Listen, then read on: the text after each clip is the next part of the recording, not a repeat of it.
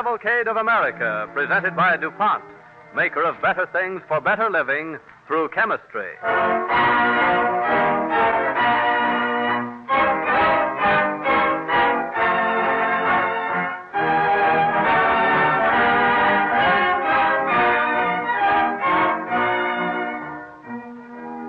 Some years ago, Cavalcade's historian, Dr. Frank Monahan of Yale University, discovered a little-known story of amazing significance in the development of civilization and of particular interest to Americans. Through Dr. Monahan's further research, Cavalcade is able to bring you that story tonight. It is an example of this nation's pioneering spirit in the achievements of aviation. It's about the first successful aerial flight in America by a Frenchman, Jean-Pierre Blanchard. Our play was written by Garrett Porter, and starring in the role of Jean-Pierre Blanchard is Edwin Jerome of the Cavalcade Players. The orchestra and the original musical score are under the direction of Don Voorhees. DuPont, maker of better things for better living through chemistry, presents Edwin Jerome as Jean-Pierre Blanchard on the Cavalcade of America.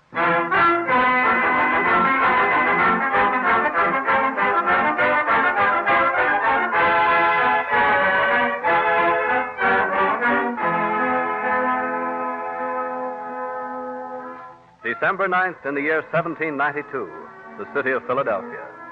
At Oler's Hotel, the tavern door opens, admitting a chilling blast of wind and a thin, dark stranger. Outside the doorway, a stagecoach driver and 3 husky porters struggle with a huge wicker basket, painted blue and studded with spangles.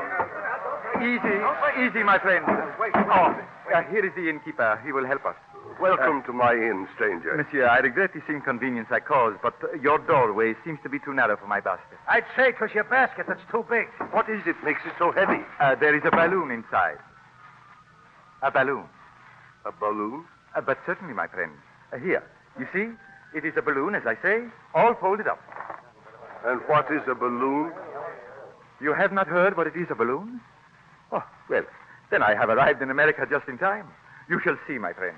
You shall see me rise majestically from the earth and vanish into the clouds.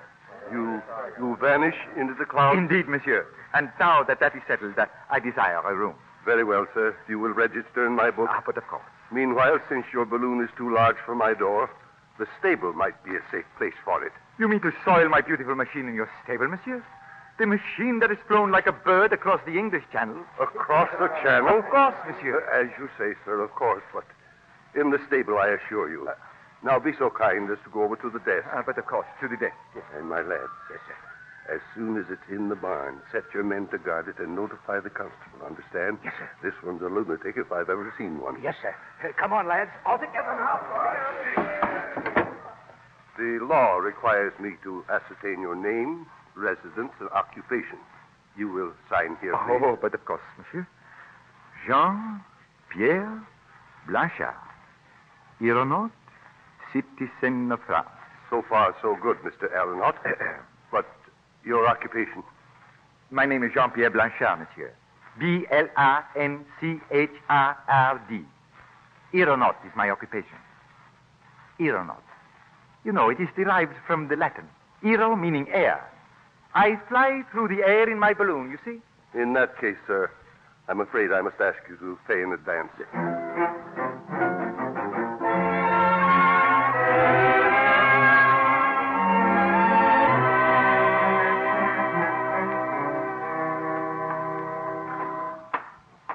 Blanchard? Huh?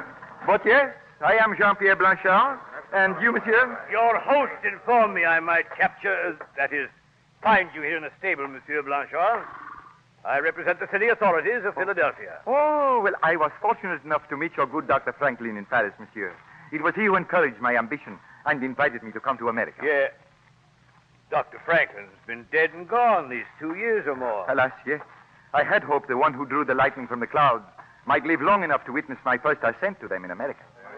Eh? Well, now this about Dr. Franklin does put a new light on the matter, I admit. Ah? But even so, you'll have to come along to the city council to straighten everything out. Oh, monsieur, I have not yet earned all these honors. I shall bring my aerostat, that is to say, my balloon, to your council, eh? Well, I don't know, sir, that'll be necessary. But, alas, my balloon, it is damaged, though not beyond repair. Could you recommend to me a competent sailmaker? Oh, sailboat, eh? In a way, yes, but I require a sailmaker to mend this rip you see here. It must be repaired if I am to fly. Oh, I can see that. Yes, sir. Yes, but yes. First, about the council. Oh, yes, monsieur. Of course, the official welcome. Well, let us go at once. But on the way, I would like to see a printer. Oh, yes, I must see a printer.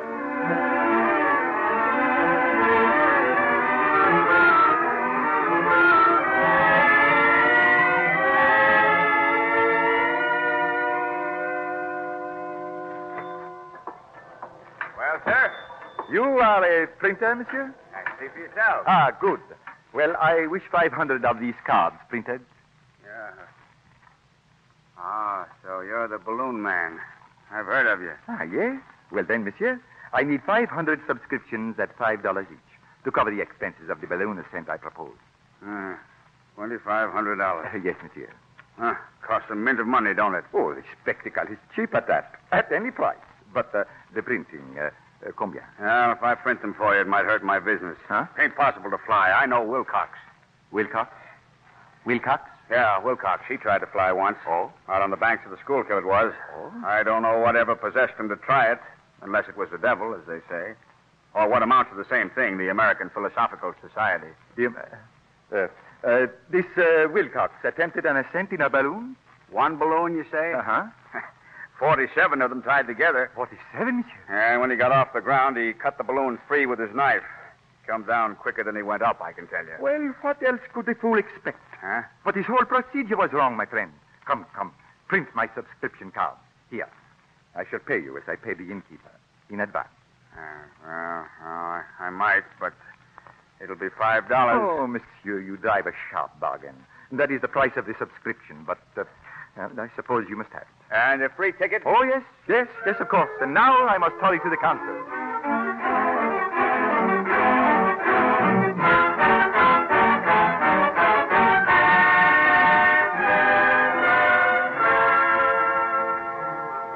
The thing is an outrage, a crime and a sin, gentlemen.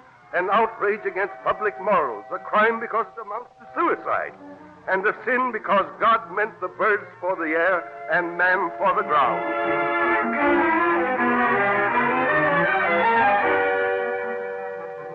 This infringes upon our vested rights as a common carrier, sirs.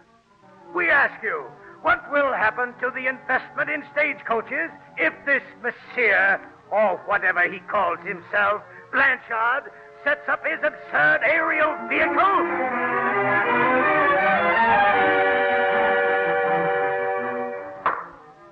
Council takes the matter under advisement.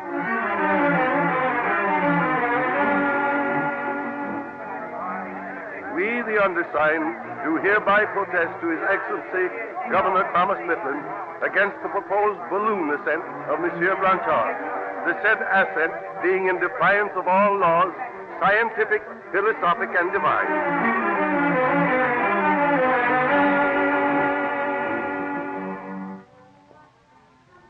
Mr. Thomas Jefferson, Secretary of State. Excellency, as Minister of the Republic of France to the United States of America, allow me to intercede in behalf of my countryman, Monsieur Blanchard.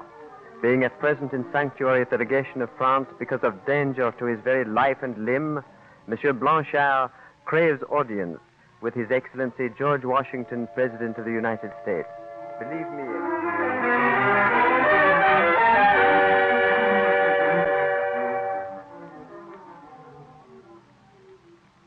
Come in, Monsieur Blanchard. Come in.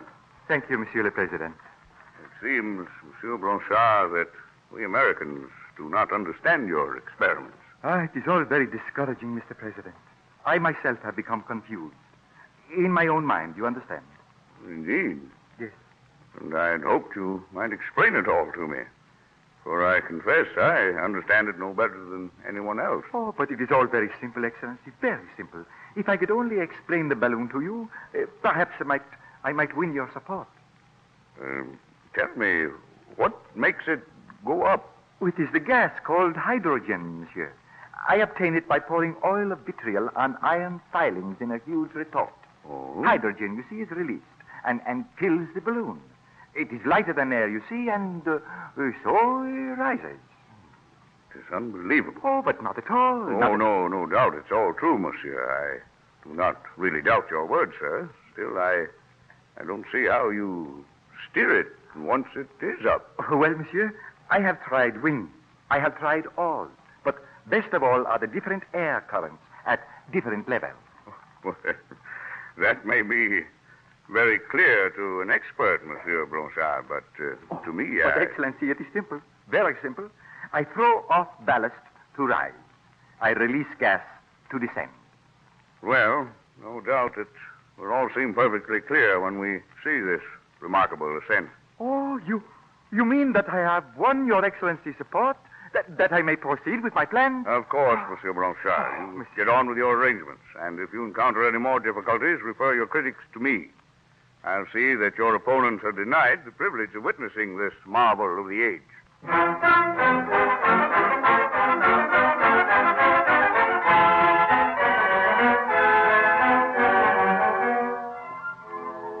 The city of Chester invites the great Monsieur Blanchard to land his machine here. A royal welcome is assured. Why, your wonder of the age, the beautiful Lancaster, Monsieur Blanchard. Our town council will declare civic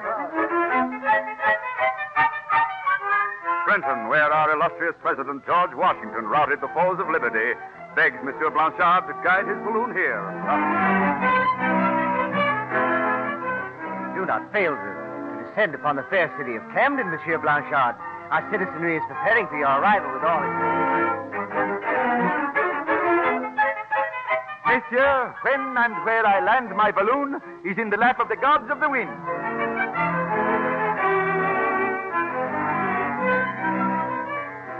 Monsieur Blanchard's aerial flight is positively fixed for Wednesday, January 9th, 1793, in the prison courtyard at 10 in the morning precisely, weather permitting.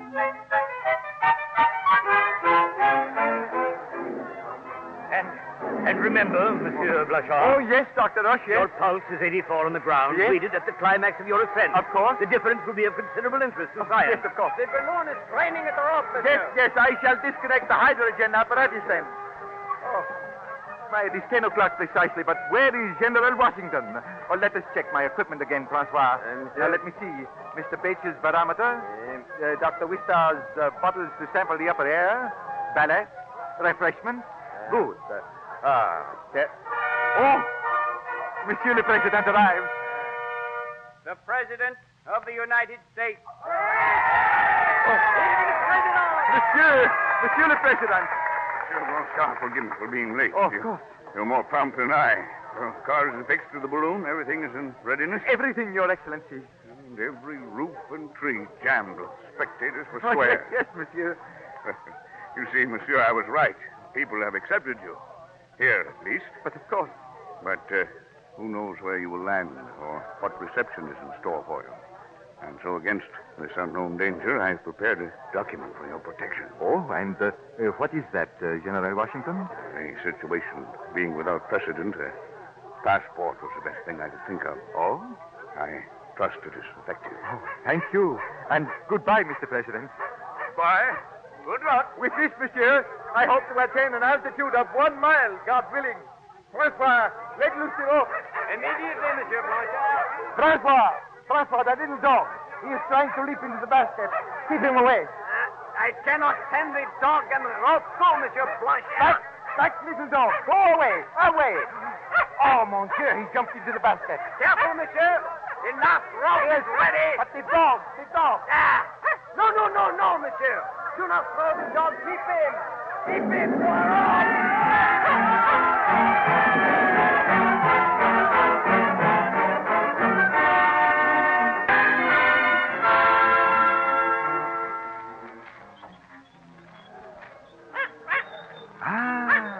What a sight. You enjoy the ascent, little one? So easy and majestic. And what is your name? You are an American dog, so you must have an American name. Jonathan. 200 fathoms up we are, Jonathan.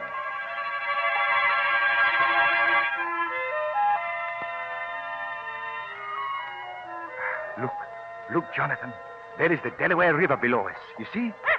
Oh, no, défendu. No. Do not try to climb over the side of the basket. Here. I hold you up to see the white cloud over the city. You notice our ascent is faster and faster?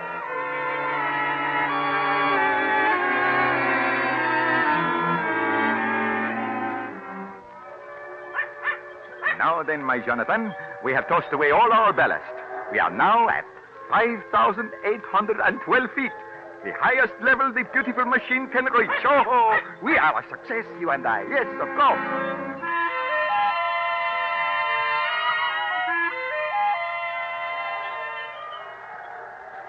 You notice? Of course you don't. My pulse is faster, Jonathan. 84 on the ground. 92 at the climax of our experiment.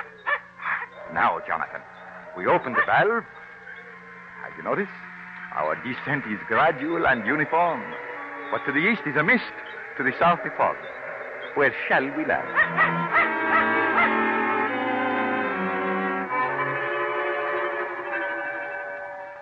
A few miles east of Woodbury, New Jersey, a few minutes before 11 o'clock, on the morning of January 9th, 1793.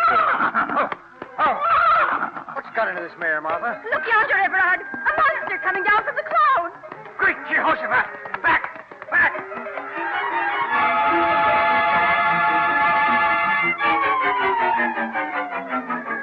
Land of Goshen! What's that, Mariah? The devil's work, surely. And coming right for the house.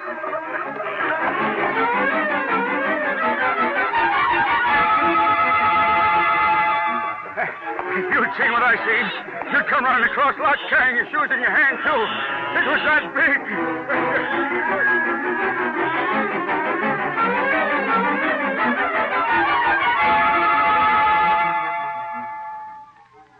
Joseph, I wouldn't shoot it if I was you. No, Everard? What would you do then? Surround it. Take it alive, that's what. He's right, Joseph. The musket's no good against the devil. And that must be the devil himself climbing out of that basket. Good day, my friend. Who and what be? Shh, Everard, don't I be a am fool. Jean-Pierre Blanchard. And you are not. I have just gone from Philadelphia in 45 minutes.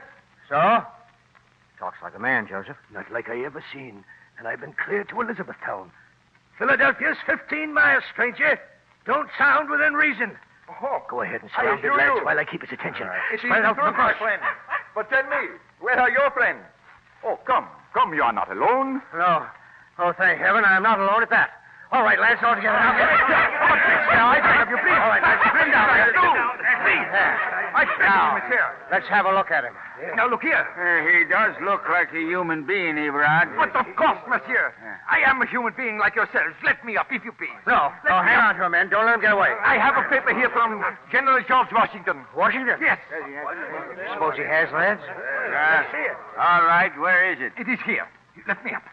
Here is Monsieur le President's passport. Well, read it, my friends. Trouble is, stranger, none of us can't read. You mean you are all illiterate? I wouldn't know about that, stranger, but Everard's right. Mom, you forgot I have some schooling. Let me read it. Oh, that's right. My boy can read. Oh, then take this passport, my boy, and read. The bearer hereof, Mr. Blanchard, a citizen of France, proposes to ascend in a balloon from the city of Philadelphia at 10 o'clock a.m. this day. You see?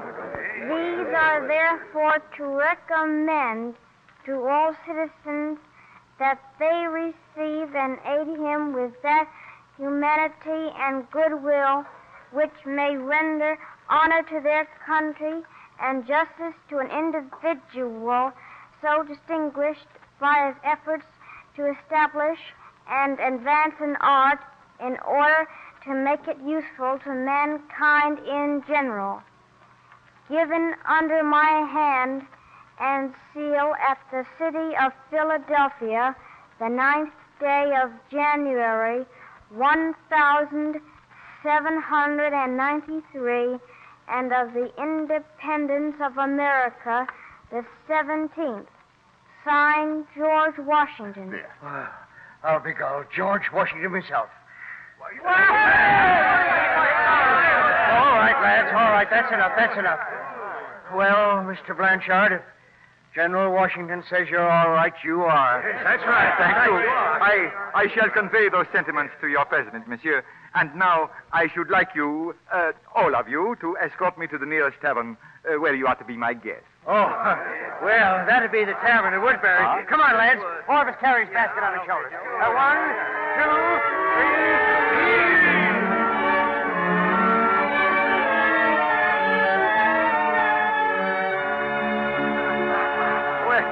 It has been very, very nice. Well, lads, the old woman and I knew right away what this thing was. It's a balloon, says I. Yes, says she.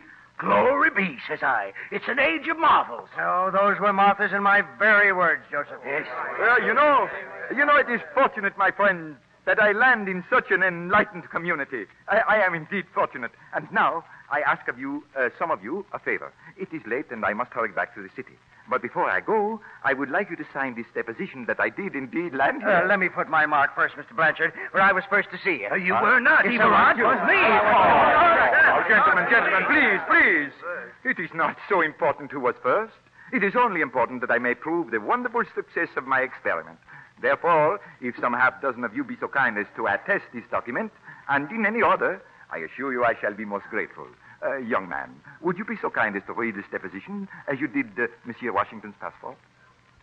We, the subscribers, saw the bearer, Mr. Blanchard, settle in his balloon in Deptford Township, County of Gloucester, in the state of New Jersey, about 15 miles from Philadelphia, about 10 o'clock, 56 minutes a.m. this day. Witness our hands, the 9th day of January, A.D. 1793.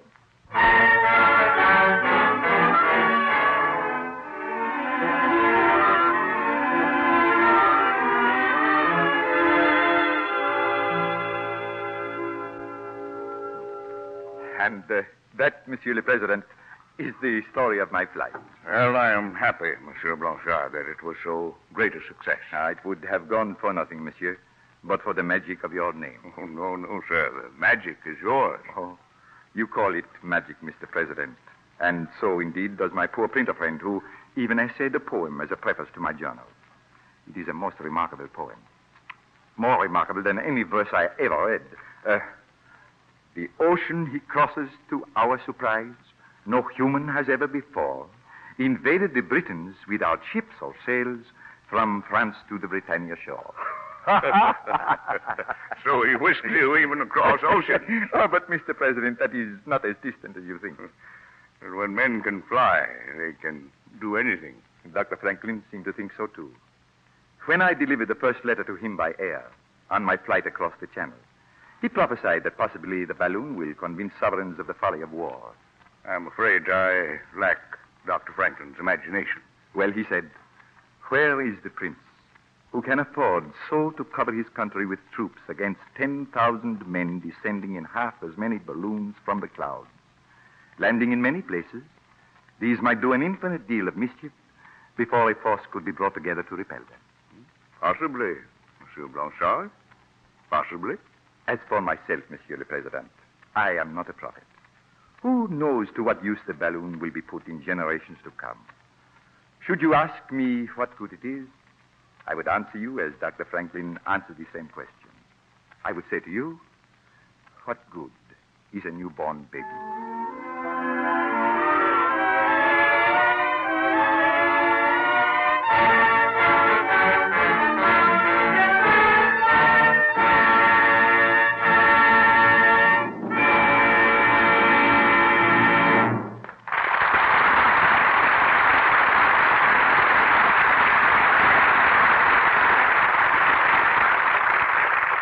For their performance of the story of Jean-Pierre Blanchard and the first successful flight in America, the Cavalcade of America thanks Edwin Jerome and the Cavalcade players. And now DuPont brings you news of chemistry at work in our world. In our time, an army doesn't march on its stomach as it did in the time of Frederick the Great. It rolls on wheels and it flies on wings. And the fuel that rolls it and flies it is oil, hidden away in the earth in geological epochs that never knew the sound of a marching footfall. Oil for battleships and airplane carriers. diesel oil for tanks, trains, and submarines, 100-octane aviation gasoline. And the industry behind the Army uses still more oil. Not only that, but national defense calls for the petroleum hydrocarbons that are one source of TNT and other military explosives. It isn't hard to understand why petroleum products are so vital to American defense plans. Where in the last war an Army division used 4,000 horsepower, today the same division, mechanized, uses 187,000. Luckily, the United States is responsible for 61% of the world's oil production. Within its borders, along with 400-odd refineries in 36 states, there is more crude oil and natural gas than in any other country. If necessary, 2 million gallons of 100-octane aviation gasoline can be made per day. Gasoline that flies a plane 30% farther and faster, enables it to carry 20 to 30% more load, lets it climb 25% more rapidly, and doubles the working life of the motor. If it becomes necessary for America to ration her oil, it will only be because it is agreed that oil for defense and transport for defense are more important than for pleasure and comfort. In the production and processing of petroleum, chemistry is an invaluable partner.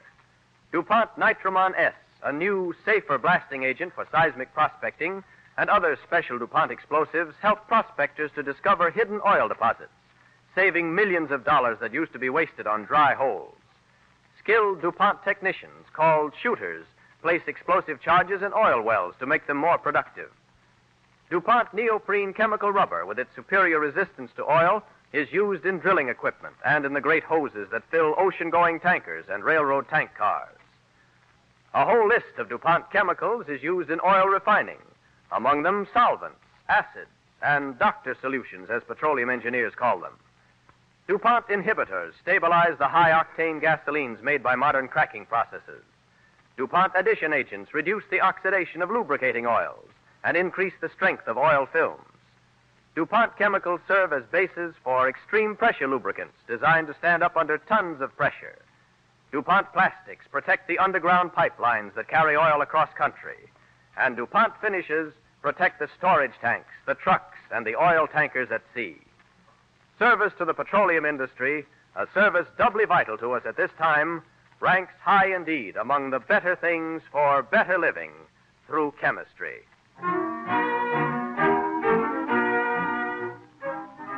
And now, Ted Jewett of the Cavalcade Players to tell you about next week's program. Next week, the Cavalcade Players present a radio play called The Mystery of the Spotted Death, the story of a group of men whose lives were devoted to fighting a plague called Rocky Mountain Fever, caused by ticks, a scourge wrecking death and desolation among the people of the mountain regions of Western America. We hope you'll join us for this broadcast next week on the Cavalcade of America.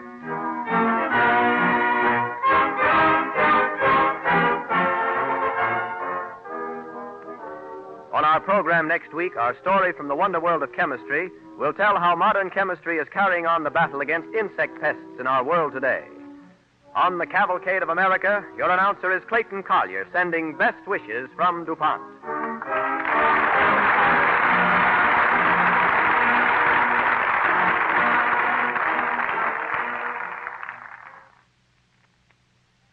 This is the National Broadcasting Company.